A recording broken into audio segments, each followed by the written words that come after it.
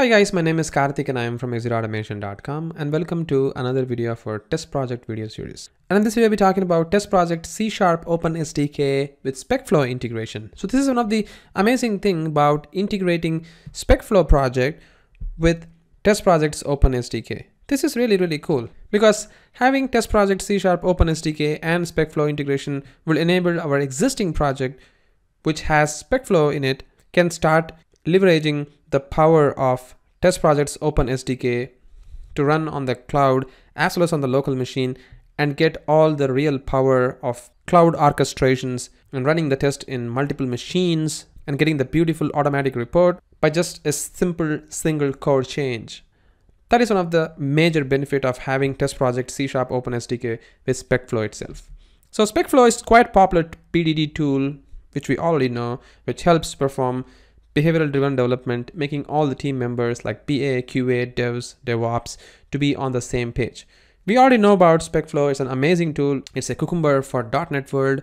We already know about that. We're not really going to talk about Specflow itself, but we'll see how the power of Specflow can be used within our existing code base, but with the help of test project's OpenSDK. The only prerequisite that we have to add within our existing code, apart from the test project's OpenSDK library, is going to be the test project's OpenSDK.Specflow plugin. So if we have this test project.OpenSDK.Specflow plugin, including our existing test project codes and everything, this is the only extra dependency that we'll be adding in our existing code, which is nothing but this one, the test project OpenSDK.Specflow plugin. And once we have this, we'll automatically start getting a beautiful, nice looking report within the test project platform using the automatic reporting option, something like this. And as you can see, it has the steps like given I navigate to the application, given I click the login link, given I enter the username and password, given I click the login, and then I should see the logged in state of the application. It says everything. You can also get the summary report and full report and everything. So the collaboration of Specflow in test project is quite awesome. So let's quickly see everything in action that we have discussed so far. So in order to actually run a Specflow code within our test project, I'm actually going to use one of the project which is sitting in the exit automation repo on Selenium with C# .NET Core. So this is a .NET Core based project of Selenium C# with Specflow integration. And as you can go into the project, you can see there is a feature file, and also it has step definition files over here, and it has all the context injections and stuff. It is quite a lot of code sitting in already, and we don't really have to necessarily write again to prove the case that it is going to be running on the test project platform by rewriting the code from the ground up. So we are actually going to use the existing code. So I'm just going to copy this particular repo URL, and then we're going to clone on our machine. So we're going to create a directory called as tp specflow, and we're going to do a git clone of this. And we can open up this project in the TP Specflow and we'll see how it actually looks.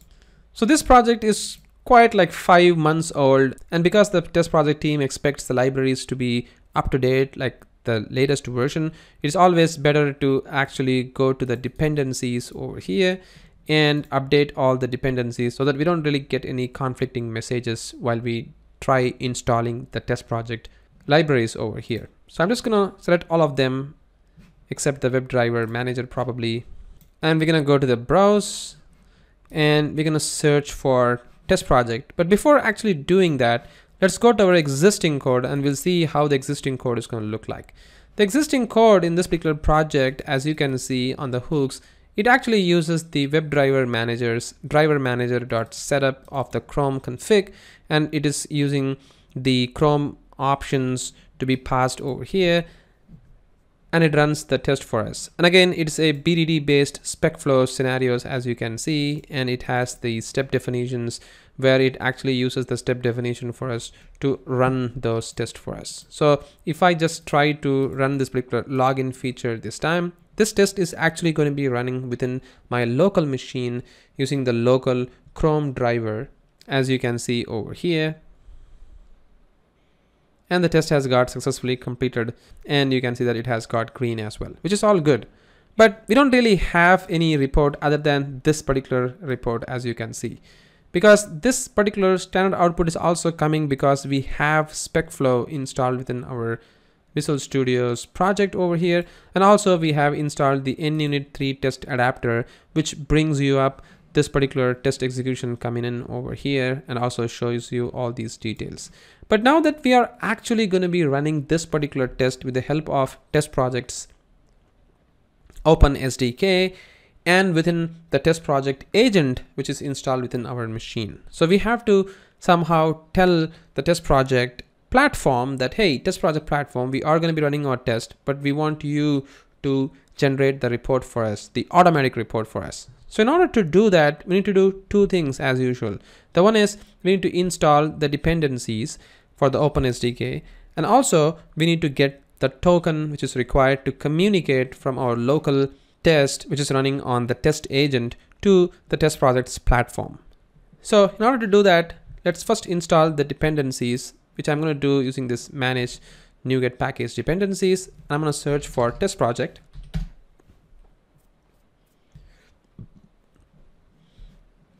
And we're going to install this OpenSDK, just like how we did in our earlier video on the TestProject OpenSDK demonstration. And we're also going to install this new TestProject OpenSDK.Specflow plugin. So this is something very much required for the reports to be generated on the TestProject cloud. So if you don't really have this particular plugin, the reports are not going to be generated on the TestProject cloud. So this is one thing that we actually need to be installing at the moment so that it generates a report for us on the TestProject cloud. So I'm just going to install this one as well. And now the only thing which we need to change as usual is going to be on the hooks file over here. Instead of the WebDriver manager code over here, or at least this one, we are just going to make use of the Chrome driver, which is going to be coming from the TestProject. So I'm just going to remove this particular dependency. I'm also going to remove this Chrome option because I don't really require that. Just add control dot over here. Instead of the openqa.selenium.chrome, we're going to use the testproject.opensdk.driver.web, this one. And we don't really have to pass any options here, but just that we need to pass the token. Again, the token, we can pass it in two ways. One, we can pass the token directly over here as a string. We can pass like a private variable, or we can create a run settings, which can actually be helpful for us to run the test while we run from the cloud, or if we package it up and run it on the TestProject cloud. So we require something called as run settings file. So we can create this run settings file much easily by doing add new item, select a settings, and instead of these settings, I'm going to say this as run settings. I'm going to call this as TP settings dot run settings. And this setting actually require a run setting with the run configurations and stuff, which is going to look something like this. And it includes my dev token as well over here. And this particular dev token you can actually obtain from the TestProject cloud itself if you go to the integration over here, the get developer token. So you can just copy this and you can paste it over here, and that's exactly the same token. And just that, you need to note that it requires a run settings, run configuration, and the environment variables. Like this is the structure. You can actually get this from the documentation of TestProject, but this is the only thing that you need to be adding to make your test to use this particular developer token. And once you have got this particular developer token available within the run settings for you, you don't necessarily have to pass anything at the moment.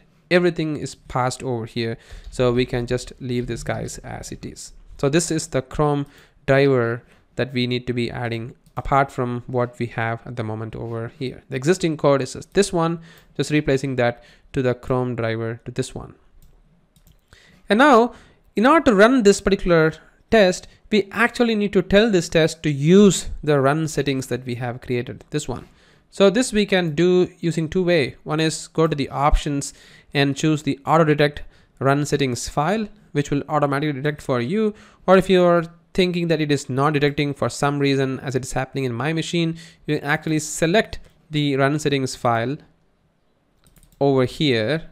And then if you try running the test, it is actually going to be running the test this time on the test project agent over here, as you can see, the WebDriver is coming up, the Chrome browser is opening. And if I go to the platform, go to the monitor, you could see that it is currently running the test for me over here, and it is entering the username and password auto generated by local execution. So it's running the test for me. And you can see that the project is actually a feature, the login feature. As you can see, the name comes in the feature as the login feature. That's what we're running. And if we go to the report this time, and if we see this report, it actually shows you a nice little report. And again, it's showing me different time frame over here. The reason being, it is actually taking up the existing report as well, because it's the same feature name. We can actually change the feature name as well, just in case. And if we try running them again, it is going to be generating a new report for us on the test project. So this is the way that we can actually run our existing project or our existing code on the test project platform using the test project's OpenSDK and the Specflow integration, and we can see how it actually works. And you can see that this time the feature actually has got the name as login feature, because that's what we gave, and it is going to generate a whole new report this time. Something like this, like login feature, and generates the report for us. And this is quite cool because it gives you a full report with all the details of the step definitions coming in, and also says the result as pass if it is. So this is the way we can actually change our existing Selenium C# Specflow code to test project's OpenSDK and Specflow code much easily, and harness the power of test project's cloud platform and orchestration in much easier fashion. Thank you once again for watching this video, and you guys have a great day.